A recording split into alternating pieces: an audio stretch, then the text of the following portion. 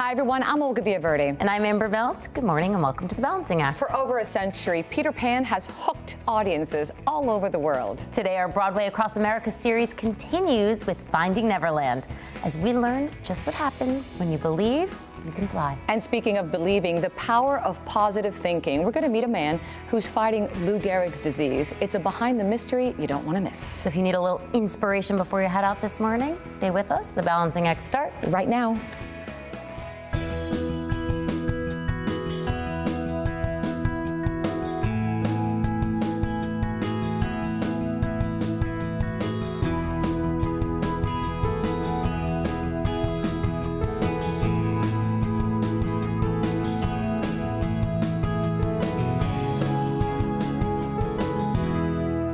Broadway Balances America, brought to you by Broadway Across America, bringing the best of Broadway to a city near you. Time now for another installment of Broadway Balances America. And today we are flying to Neverland. Love it. At least metaphorically.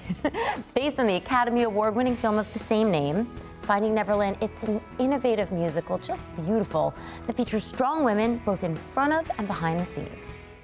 Here inside Neverland, we can sing. Packed with mesmerizing visuals, irresistible songs, and plenty of laughs, Finding Neverland is a timeless story about the power of imagination and spectacular proof that you never really have to grow up.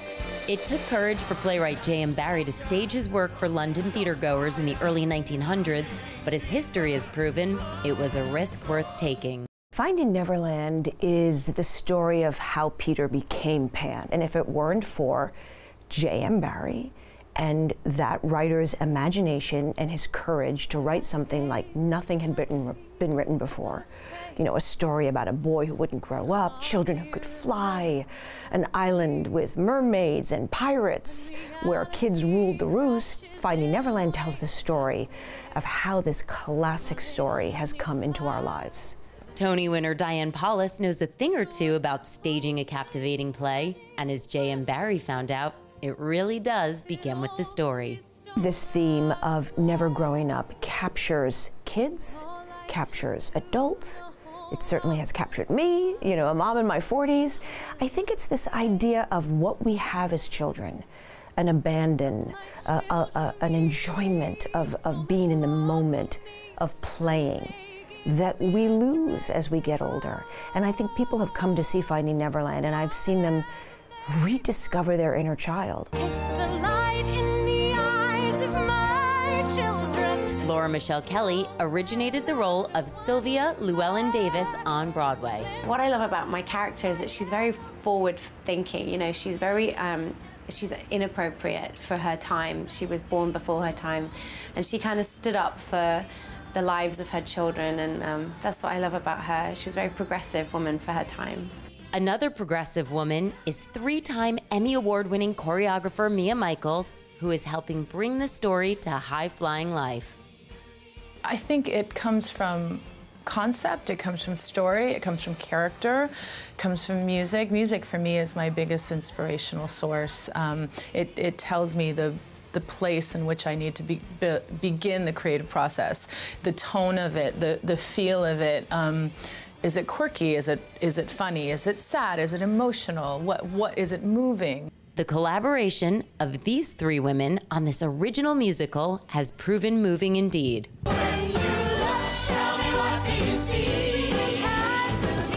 I made Finding Neverland from my heart.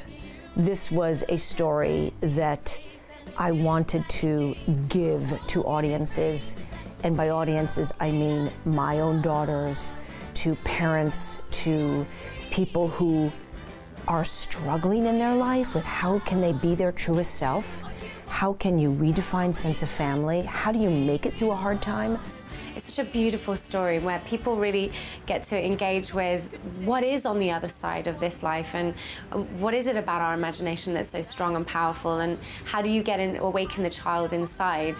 And I think that's why people keep coming back again and again. Okay, well, one of the lyrics is "When you believe you can fly." Yes. And I grew up watching, you know, iconic women as Peter Pan flying around the stage. Are we going to see that in Finding Neverland? It's going to be flying that is made by humans, people people lifting people, and it's much more organic and much more, I find, much more emotional, because you see the humans lifting humans, and they're flying, and you see the struggle of a human trying to lift another human, and it comes from inside more than anything, because if you believe you can, you can. Now, historically, the role of Peter Pan has been played by iconic women like Mary Martin, Kathy Rigby, Sandy Duncan. I don't suppose there's any shot for me. Maybe. Tinkerbell? Produced by Harvey Weinstein, with an original score by noted composer Gary Barlow and Grammy Award winner Elliot Kennedy, a book by celebrated playwright James Graham, the play within the play has universal appeal. Single, married, young or not, it's a story for all to enjoy. It's about feeling alive, whether you're a kid or you're an adult, finding your inner child. So I'm hoping that audiences across America come to this show and use it as a place to touch your heart, feel alive, laugh and cry, be with your families, because it's a great show, you know, for kids, for grandparents, for parents.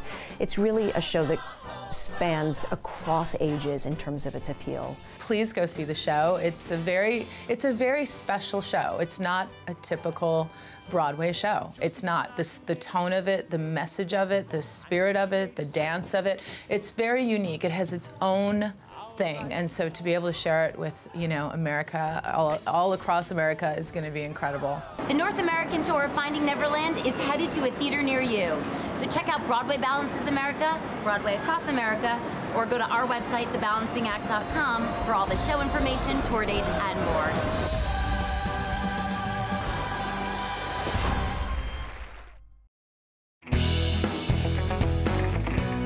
It's sometimes called Lou Gehrig's disease, named after the Yankees baseball player who was the first public figure to suffer from this debilitating condition. We're talking about ALS, amyotrophic lateral sclerosis. It's a rare and rapidly progressive neurodegenerative disease for which there is no known cure. This month is ALS Awareness Month, and today we meet a patient who's living with the reality of ALS as we hear in his own words what it's like. It's a Behind the Mystery. Take a look.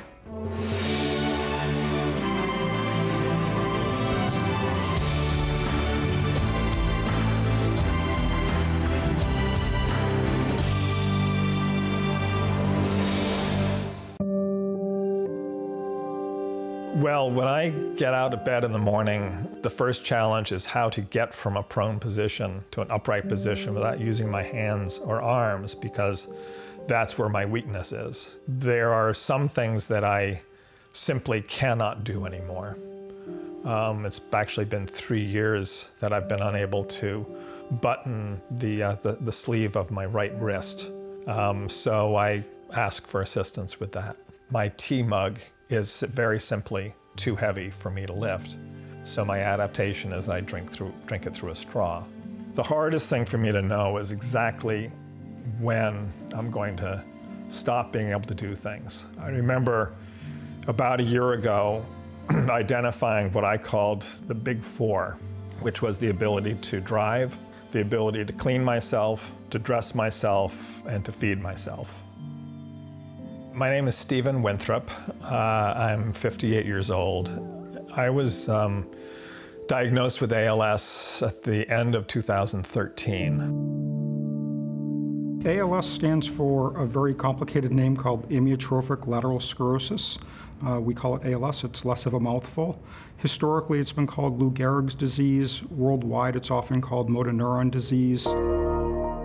ALS tends to strike you later in life. You've been healthy for, decades. I mean, ALS does get diagnosed with people in their 20s, but historically it's more common to be diagnosed in your 40s or 50s, and symptoms come out of nowhere. My very first symptoms, they were nearly 6 years ago when I noticed some muscle twitching in my left forearm. No pain, just a twitch that wouldn't seemingly go away. But along the way, I discovered that a lot of the muscles in my left hand and left arm were weaker than the muscles in my right, which is particularly odd because I'm a lefty. Every story for an ALS patient is different, but they're all tragic outcomes. I mean, this is a relentless disease. Once symptoms start, it doesn't matter if it starts in your hands, your legs, bulbar, it is relentless. It progresses from that point on, and right now we don't have an effective treatment that slows that process down. When we first were told definitively by a doctor that I had ALS, I had a pretty good idea that this was coming. The impact on me and my family when we got the news was devastating. My wife and I had 2 teenage daughters. The toughest day of my life was the day about 4 days after my diagnosis, when my wife and I sat down with our 2 kids and told them what ALS was. My advice for patients to prepare for what's going to happen in ALS is, first of all, to be educated enough to really understand how hard it might be. If they're going to fight that battle to the end, then be prepared and understand to get ahead of every possible thing, because the earlier you do interventions, the slower the disease is going to progress. It was within a few weeks of my diagnosis that my wife and I realized that we had to make some changes in our lives, particularly the space we were living in. There were several features to the house, doors, windows, others that we deliberately designed to help me on my journey. The advice I would give to anybody afflicted by ALS or a similar condition is to think about ease of movement through a space. So we don't have any scatter rugs in the house. All it takes is a 1/4 of an inch to qualify as a tripping hazard. We don't have any thresholds that somebody could trip over. We have features like handrails on both sides of every stairwell. Many of the doors around the house have a sensor inside the wall. All I have to do is move my shoulder. So the sensors that are inside the walls will activate the motor that opens the door. We've also incorporated a lot of very simple features in the house, having doorknobs that are not knobs but levers. And also all of the outlets in the house are about 15 inches off the ground instead of being way down at shoe level. We wanted a space that would be easy for me to move through without using too much energy. So the earlier you can think about, how are you going to intervene? How are you going to keep your quality of life up? How are you going to keep your family involved with that? What do your caretakers need to look like? Those are all decisions that people tend to try to make as early as they can to keep their quality of life up and be around with their family as long as they can. A qualified caretaker is an ALS patient's best friend. It's a critical component of your journey with ALS. The caregivers of people with ALS are the real heroes. My wife, her life has been permanently changed. The position that I'm in at this stage of the disease is that I know that's only going to get harder with time. I do have hope that I will be alive to see the big breakthroughs that are, I think, really, some of them just around the bend. I think patients like Stephen and the entire ALS community should have a lot of hope right now. We know more about this disease today than we did 10 years ago, and the information that we've accumulated in the last 10 years to understand this disease is larger than the previous 100 years of what we understood about ALS.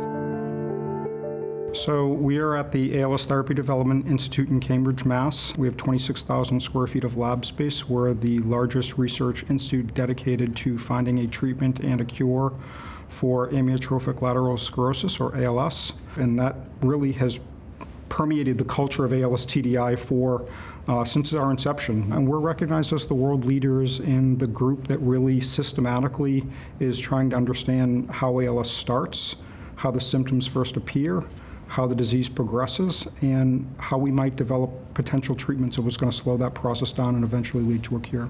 And because we understand the disease, we're much more rigorously testing potential treatments that could end up in patients. And I think we're going to start to see the first ones of those very, very soon. Anybody who's exposed to ALS wants to learn as much as they can about the disease as quickly as they can. The amount of knowledge and information that's out on the internet about ALS, there's more now than there's ever has been. I mean, we have probably one of the most comprehensive websites around called ALS.net. It's a great resource to really understand what's going on in ALS today on a day-to-day basis. My message to patients when they come into the Institute recently after getting such a horrible diagnosis is to make a decision to have hope and battle this disease. It's not going to be an easy journey, but if you're prepared for the journey, and if you get in front of those things before they happen, you're going to be a lot more prepared in your quality of life, and the impact of your day-to-day life is going to be less. I have a lot of hope that because of what we know now about ALS compared to 10 or 20 years ago with the genetics and the better quality animal models, that we're on the cusp, we're on the horizon of those first disease-modifying treatments, which is very, very exciting. I believe in the depths of my soul that there are people walking the planet today who are going to see ALS stopped. It's really just a question of when. No doubt, a story filled with hope and so much important information that anyone can use who is living with ALS. And for more information on this rare disease, you can visit ALS.net to hear more from others with ALS. Or go to our website, thebalancingact.com. Stay with us.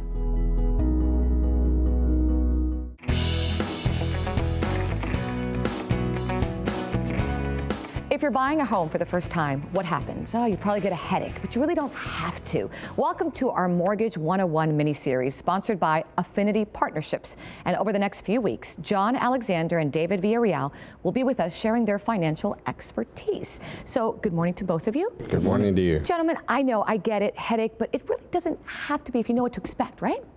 Yeah, I think if you're prepared and you understand what it is that you are going to be confronted with in terms of your credit, in terms of documentation, it should be a fairly simple process. And there's the finances, but more to just finances, right? Well, there is. I mean, you need to decide what you're trying to go after, but you know, the documentation, the process, getting your taxes together, getting your W-2s will really make this actually a pleasant experience if you don't allow yourself to get intimidated. And something that one has to think about is their credit. That's a huge thing. The credit's always an issue, but I think when you are with a mortgage professional that can assist you in terms of qualifying and or remedying some of the situations with your credit, it's also going to be a worthwhile opportunity. And what about down payment? Well, down payment assistance is available throughout the country, and that is meant to direct you in an effort to purchase your home without having to have issues trying to raise the money for that down payment. So bottom line, for anyone who wants to get that first home and live that dream, it is possible. It doesn't have to be a headache. It can be easy. And pleasant. It doesn't have to be a stressful experience.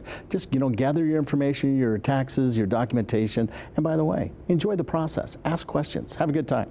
I enjoyed it with you guys today. Thank you so much for being here. It's our pleasure. Thank you so much. We'll see each other soon. Yes. You bet. And to find out more about Affinity Partnership at their site, just go to affinityps.com or our website, thebalancingact.com.